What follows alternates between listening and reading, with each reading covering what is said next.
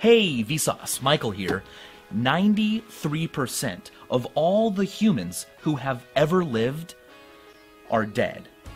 For every person alive right now, there are 15 people who are no longer alive.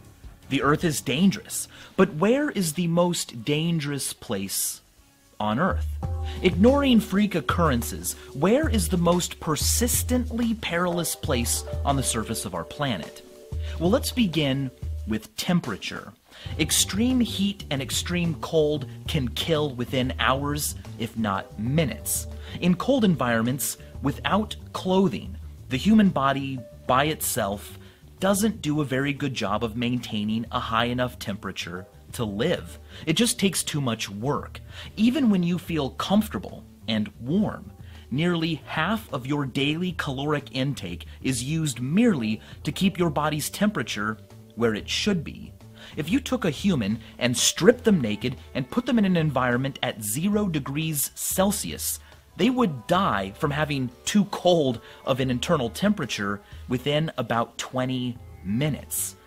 We need warmth. But one thing we need more immediately than that is oxygen. And that brings us to the summit of Mount Everest. This place on the surface of Earth has incredibly thin air. At the top of Mount Everest, there is only 1/3 as much breathable oxygen as there is down at sea level. Climbers can endure the conditions for short periods of time if they acclimate for months. But if you were to teleport from wherever you are right now directly to the summit of Everest, you would most likely die within only 2 to 3 minutes because there isn't enough oxygen. Death would come even more quickly if you were at the bottom of the Mariana Trench.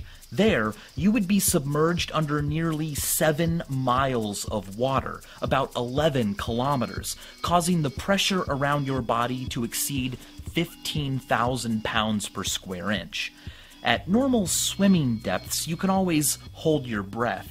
But that far down, with that much pressure, your lungs would collapse immediately. And without oxygen, your brain would go unconscious in 15 seconds and you'd be dead in under 90. You would die pretty much just as quickly as someone who walked into outer space without a suit on.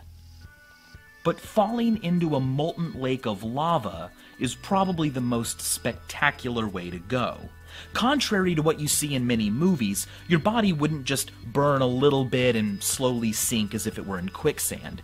Instead, there would be a lot of fireworks. Hot molten lava is liquid rock, 4 times as hot as your oven can ever get.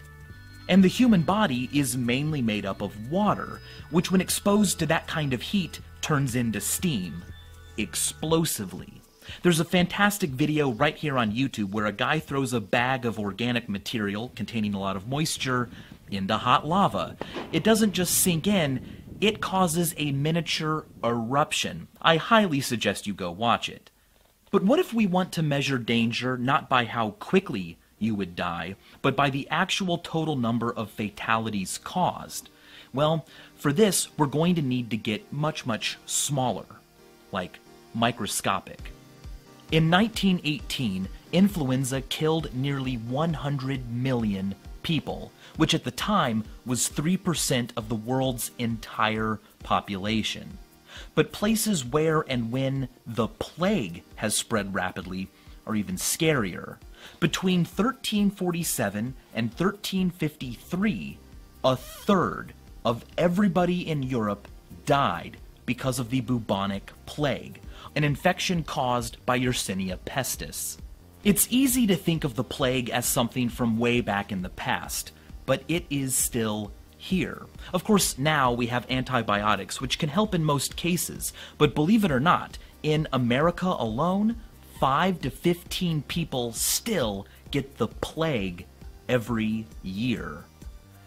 In terms of total fatalities, however, the plague and influenza are nothing compared to the danger caused by this guy, Plasmodium. It's a microorganism that can get into our blood because of mosquito bites and causes malaria. Across the totality of human history, the number of deaths attributed to malaria is unbelievable. researchers like Nobel laureate Baruch Blumberg have studied the history of the human genome and human migration and determined that of all the humans who have ever existed, it is likely that half died from malaria. So in terms of total fatalities across all of human history, a place where Plasmodium could enter the bloodstream because of a mosquito bite, statistically speaking, could be called the most dangerous place on Earth. But let's switch gears for a moment and talk about places that are dangerous not because of Earth or Earth's creatures, well, actually just one specific creature, us. La Orilla is a mining town in Peru where the murder rate is low but pollution is high. The town's smelter emits pollution into the air, and temperature inversions in the atmosphere above the town trap gases within, causing the town to have 85 times more arsenic in its air than is deemed safe. But that's nothing compared to Lake Karachi in Russia. It was named the most polluted spot on Earth by the World Watch Institute on Nuclear Waste. The lake contains so many radioactive pollutants that you can receive a lethal dose of radiation merely by standing for 1 hour near certain parts of the lake.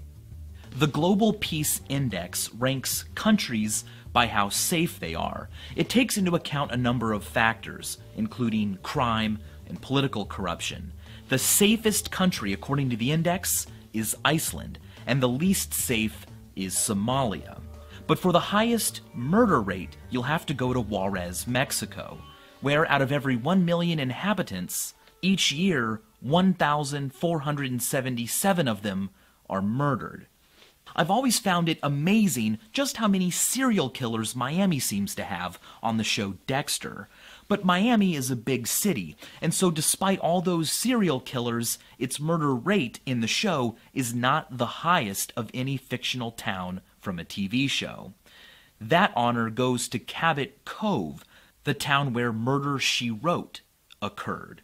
An analysis of Murder, She Wrote episodes revealed 274 murders, but a population in the town of only 3,500, making Cabot Cove's murder rate 1,490 per million inhabitants. Until recently, that number was unmatched by reality, but last year, the city of San Pedro Sula in Honduras reported a murder rate of 1,588 murders per million inhabitants. Let's conclude by revisiting pollution, specifically the Chernobyl accident, and a certain oxymoronic danger. For 10 days in 1986, radioactive isotopes spilled out of a blazing reactor core, forcing mass evacuations. It's more than 25 years later now, and many parts of the exclusion zone remain incredibly lethal. But without humans there, many parts of the exclusion zone have seen wildlife flourish, especially endangered species, which can go to the exclusion zone, live, reproduce, and be safe from us. We managed to ruin a place to the point at which it endangered our lives and we had to leave. And in doing so, we left parts of it a little bit safer for other forms of life. You can read more about all of these topics by following links down in the description below. Keep learning, and as always, thanks for watching.